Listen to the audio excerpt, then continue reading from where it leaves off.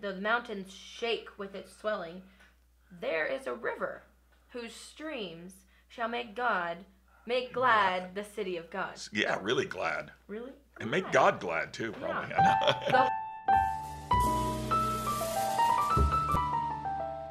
I All right, you ready? Yeah. Hello, everybody. Welcome to Howdy. GodThink TV. This is episode 3 of season 2, Intimacy with God. Yeah. Pastor Bob actually brought out his Bible today. Because I am a Bible thumper. Or a Bible thumper. Right. Or, We were trying to figure out why is it Bible thumper. yeah, what's that all about? Yeah. So, but Brooke gave me some good ideas, like lead lining my Bible so that the thumping was effective. Right. Nice. Yeah. All right. Well, we're talking about intimacy with God, yes? Yes, we are. And I brought out my Bible just so that I could have Brooke read a couple of scriptures that we kind of want to talk about today a little bit. Yeah. Do you want me to start by reading them? I don't know. Can you? Yes. Can you read it with feeling? I'll read it with feeling. Yes. And drama. Drama. All right. So we are in Psalm 46. 46. Yep. So get your Bibles out. Get your Yeah. phones out. All right. Here we go. God is our refuge and strength, a very present help in trouble. Therefore, we will not fear. Not at all. Even though the earth be removed, that would be kind of scary. And though the mountains be carried into the midst of the sea, though its waters roar and be troubled, though the mountains shake with its swelling, there is a river whose streams shall make glad the city of God. Yeah, really glad. Really? And make God glad too, probably. Yeah. I know. The holy place of the tabernacle of the Most High. That's him. That's great. God is in the midst of her. She shall not be moved. God shall help her just at the break of dawn. Can we talk about that before we go to other scriptures? Yeah, absolutely. So it's really good because a lot of times in life, our earth, our world, our life is moved. It's, Yeah. it's like God is a refuge and strength, a very present help in time of trouble. And though everything shake around us. So we're talking about intimacy with God. And when the Lord started speaking in my heart about these scriptures earlier, here we have the psalmist talking like, God is a refuge and strength. And I was like, so there's like kind of the prayer thing that we're used to, like, God, you're my refuge and strength. Right. Nobody can move you. You're great. And that's great. Right. And then it shifts to this intimacy. Right. There's a river. Yeah. Yeah. And it's the river of God. And it makes glad. Like there's a great part of the river of God. And something the Lord showed me a long time ago is that river actually flows out from his throne. And by the way, this river thing, we'll talk a little bit about your name, but this river thing is actually something that occurs from the very beginning of the Bible in Genesis 2 all the way to actually Revelations 22, the end of it. There's this river. Yeah. And flowing from this river is, well, it's actually God. Yeah, and his spirit. And his spirit, love. his presence, his love, him, the essence of God himself, and us. Oh, we went crazy there on that. But anyway, we're talking about intimacy with God. Yeah. And a lot of people relegate, like I said in the past, intimacy with God with like doing a specific kind of prayer thing, and these powerful prayers, which are great, right? Right. I mean, yeah. you It's can not see. like we're saying this is bad. No. You can see mountains moved and great stuff happen. You know what I'm saying? You've seen it in your life, right? Yeah. And so. My life. Yeah, my life. So, but yet, there's also this intimate place with God, where there's this river that we flow in, and check this out, it flows from us. Hey, tell me about your name. So, I call myself Brook of Living Water. Yes. But when I first came to the Lord, there's a little bit more to this story. So when I first came to the Lord, on my social medias and stuff, I knew that I needed to, just change everything. Yeah. So I changed my name, my username, to Brook of Living Water because I thought, it's a funny play on my name. And also, before I came to the Lord, I actually hated my name, Brook. I hated it. Wow. Yeah, and I was trying to get people to just call me by my last name or whatever. Really? Yeah. And I didn't like my name, but then I came to the Lord and I found a new love for my name by calling it Brook of Living Water.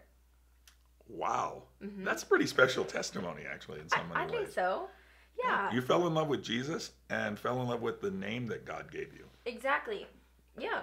And Wow. so, That's great. and then later it was prophesied over me by a gentleman at our church that's not on social media or anything like that. And he prophesied over me that I am a brook of living water.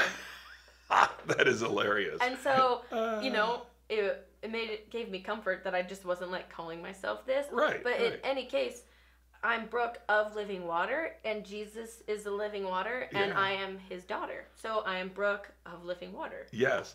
And a lot of people, have a hard time. Like they understand that God, he is a river. That, and the river of God, it flows from him. But one of the things that we forget is that we're also part of that river. And intimacy with God, and I'm going to jump ahead here, but we're going to read some more scriptures possibly too. So keep your Bibles there. We're going to continue to thump, okay? Yes. But what people forget about intimacy with God is intimacy with God is not just a private thing between you and God. Right. This is the weird part. Like, and this is where like New Age and people like this, they kind of co-op it. Yeah. It's like, I am the great and unknown one. No one could ever know me, and I have this time with God that no one else is allowed into, and I'm the great one. You know what I'm saying? That kind of thing. Yeah. So the deal is with God, intimacy with God, he requires that you bring that intimacy out into the open, show it like a flow of, like a river that flows out. And your intimacy with him, it will always show. Like, if you have a relationship with the Lord, it's going to be obvious. Yes. It's not some weird hidden thing. And so we relegate intimacy from a natural point of view of intimacy as a private thing, which I get that it is. But intimacy with God, he wants it to flow out because he shares. Matter of fact, it's interesting. There's this, the scripture, it says, I will not share my glory with another.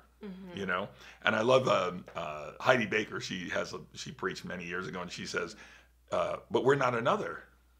Right. And we're not another. We're of him. So of course he's going to share his glory with us. This is like, okay, we're bringing it to the deep end of the swimming pool or the river, whatever one you want. Yeah. Throw the water on you. But so the deal here is we're not another. And he definitely wants to share his glory with us. And that's where we find it. We find it like with intimacy with him. Like in that secret place with him, but yet he wants that to come out and be prevalent and prevail all over the earth, because the glory of the Lord shall be revealed. Right? It will cover the earth. Yeah, you know what I'm saying? Are we preaching? I don't know. I hope not. It. Okay. But you know what you're making me think of is of this, our intimate time being shared. So Grace at church, a girl named Grace, just happens to be one of my friends. At church on Sunday, she's a singer and a songwriter, but she was in an intimate time with the Lord, and he gave her a song, and she sang it, and she shared it with all of us, and that's sharing his glory. Absolutely.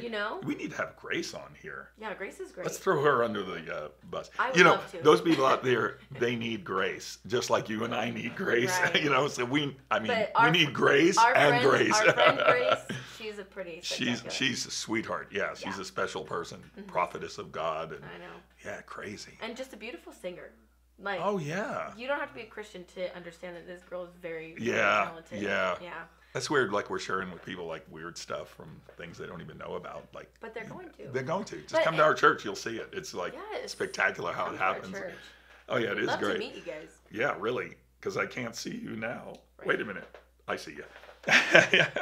So where are we going with this? So intimacy with God. So this intimacy, it flows from him to us, so we can flow to others. To others, and we're supposed to be part of that intimacy that's revealed to others, because that's why people come to Jesus. Right. Yeah, they don't come just because they heard a nice story. No. Right? No. They come because somebody made it real for them. them. They see people. They like I see Brooke. Like if I was like unsaved, okay, and I saw Brooke and I know her life, I'd be like, dang, something like really changed. Yeah. It did. It really did. Like, I'm like, and it changed really great and good. And I'd be like, huh. So that's like a real manifestation of an intimate place with God, like actually coming into him. Should we read more scriptures? Yeah, let's read it. You want to read Psalms 1 to us? I mean, she's good at, whoa, you flipped right to it. That's pretty good. She's good. She's a Bible thumper. So now we're in Psalms 1, just until verse 5, correct? Or 3 or something. Yeah, let's do verse 3. Yeah, let's do those 3. Blessed is the man who walks not in the counsel of the ungodly, right?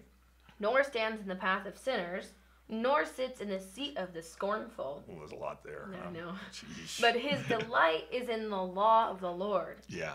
And in his law he meditates day and night. Yes. He shall be like a tree planted by the rivers of water that brings forth its fruit in its season, whose leaf also shall not wither, and whatever he does shall prosper. It'll prosper, What a great promise. So and he's planted by the river. So this river, and what do trees do? They suck up the water, and then they grow fruit for people to nom nom nom. Yes, and there's shade from the So the deal is, they're planted by this water, and that water is the water of God. It is the water that proceeds. Like I said earlier, you can read about it in Genesis. You can read about it all the way through the prophets, all the way to the end of the Bible, and you'll see that there's this river that flows from God, from His presence, from His throne, actually, which is really crazy. But I just imagine the river coming from His hands, and He's just like, I love it. You've been watching too many of those weird movies. I don't know. But the deal is this: is that we are actually part of that river too. So when you see a person planted by as a tree planted by the river, they're actually planted by people of church. Church people, the Bible thumpers. They're actually planted with people. So that's why I'm saying this intimacy with God must be expressed and manifested out into the world, into people, into church, into everything about us, or else it's just like a weird story, or it's like that New Age thing that we talked about. It's like this little hidden secret, mystic thing that nobody can achieve. It's and like, you have really? to be like awakened. Yeah. So much of the New Age tries to mimic God. Awakening in the New Age. Yeah. Rebirth. Born again in the There's always a counterfeit. Yeah. There's always a counterfeit. And the deal is, God says, let me reveal my truth to you. Let me just give it to you. Let me reveal it to you in the person of Jesus Christ Himself. Not just, so He didn't hide Him. It wasn't some like secret thing. And it's not ever changing. Right. As is the truths of the New Age. Yeah, New Age and the world, just world think, right? This is why we do GodThink. Yes. So anyway, we went here on this little trip about rivers, basically to share our hearts with you. That it's really good for you to be planted by the river of God, and don't relegate intimacy with God as just planted by a river all alone with Him. Yeah. And there's quiet places with God. It says in verse 2 of Psalms 1. Bible scholar. It says, his delight is in the law of the Lord. Yes. And in His law, he meditates day and night. And I think a lot of people come to things like this, law, in Christianity, and they're like, this is religious. Or there's all these rules. You're just trying to like throw rules at me. You're trying to throw your Bible at me. But it says that his delight is in the law of the Lord. Okay, well, what's some of the basics of the law of the Lord? The great things. Something simple like don't kill people. Honor your mother and your father. The 10 Commandments. It says love the Lord your God with all your heart. Oh, that sounds really. But then that's really binding. But get this. Love your neighbor as yourself. As you love yourself. Yeah. So there you are doing many things, and just that one commandment alone is to love God. Okay, great. And then love yourself, actually. Yeah. Then love your neighbor. So if you're not treating yourself good, then you're not going to be able to treat. So anyway, so that's like an example of law of the Lord. And then in the second half of the scripture it says, and in His law He meditates day and night. He's there. Yeah. Yeah. He's thinking about it. He's living His life. This meditate. It's kind of like, in my mind, you're planting your brain on this topic. Right. Because you are a tree, you know? Yeah. And then, I don't know. It's a great thing. Yeah. You know, a lot of people take the law and they relegate it to this weird, binding religious thing. And in reality, Jesus Christ himself, right? He's described, the law of the Spirit of life in Christ Jesus, the Bible tells us, has made us free from the law of sin and death. So God has these great laws. And they really are laws of the Spirit of life in Christ Jesus. Yeah. And he wants to lead us into those places because, like we said in an earlier filming, intimacy with God comes out in actual obedience to God. So you have to know what to be obedient to. Yeah. You know what I'm saying? So you have these laws with God. They're not all bad. People put a weird connotation on laws. Yeah. But, God wants to draw you into a place of greatness. And he doesn't want you to do it without knowing about it. Because it says he meditates day and night on those laws. Mm-hmm. So God's not going to, no, you have to do it. You just have to do it. Yeah. You have to do it because I say. He wants you to meditate on it, put your heart into it. So that way you're doing it from a good positioning of your heart. And you're not just doing it because it's a law. Absolutely. So you want to be wooed into that intimacy with God, wooed into a place with him, okay? Whatever he decides to call it, laws, love. And what's kind of interesting, and this might be a little too metaphysical or something, but water seems to have this drawing effect on animals and people. We flee to oceans and rivers. Right. We want to swim. Right. We want to be by water. Animals, they pretty much, like wild animals, not domestic animals, live as according to where there's water. Right. No water, you die. Exactly. You can get by with very little food, but not very little water, and not for very long. Right. And so God, like you were saying earlier, and we were reading out of Psalms 1, he draws us in that place that he wants us to meditate on. And meditate is not just, it's actually spending time with him. Yeah. Like really close time with him, and then bringing out of that time to people around us what that looks like. Yeah. Bringing God out to people. Yeah. Being that brook of living waters that flows out, so that out of your innermost being will flow rivers of living waters. And all I'm hearing right now is that song, I've got a river living water. Yeah. Well, she can sing, I can't. I can't. Well, what do you think? Wrap her up? See where we go with this? Yeah. Put a bow on it? I don't know. So this is where you take your Bible and you are now prepared to thump. Oh. Just kidding. Just kidding. Anyway, you Elder guys. abuse. Thank you guys for watching this episode. This has been a great topic. Dive into the Psalms yourselves. Yeah. The Psalms are great. They're just great. Yeah. And if you haven't already, give this video a thumbs up, because we've kept our sword here for you guys. It's back there. Where is it? Oh, wait, it's back there. Oh, wait a minute. Let me grab it. Thumbs up for the sword. Thumbs up for the sword. Of spirit. So wait, what is it? Sword of the Spirit. Yeah. Yeah. So anyway, subscribe if you haven't already as well. Click the bell notification so you get a notification every time we post a video. And go on over and watch season 1 if you haven't. There's a playlist on our YouTube channel, and that'll be up here somewhere right here for you guys to click. Wow. Yeah, I know, high tech, right? And Mamma mia. Follow us on Instagram. There's all sorts of links and stuff down in the description box below. But most importantly, there's a prayer request form. Absolutely. And we do look at it, we open it, and we will pray about it. Absolutely. Yeah. We have prayer teams here. Yes, we do. And they totally work. I have been a witness. Right. Yeah. It's great. It's fantastic. Yeah. Don't let us come out there with our sword after you. You know what I'm saying? Don't let us come get you. Anyway, you guys, thank you so much for watching. We'll talk to you guys next time. Later, Bye. Gator.